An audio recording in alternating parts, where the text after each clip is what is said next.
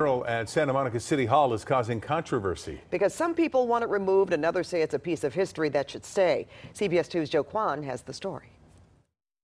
I think it's racist. Oscar De La Torre says the mural doesn't represent the city he was born and raised in. The city of Santa Monica should have an image that respects all people. He claims the mural relegates Native American people as inferior and Europeans as superior. Kaylin Duffy and Will Sandage, doing some sightseeing in Santa Monica, disagree with De La Torre. I thought it was a cool historical piece. Is it racist? I wouldn't say so. The mural is just steps inside City Hall to the left of this door. De La Torre plans to kick off an online petition Monday to ask the city to remove the mural.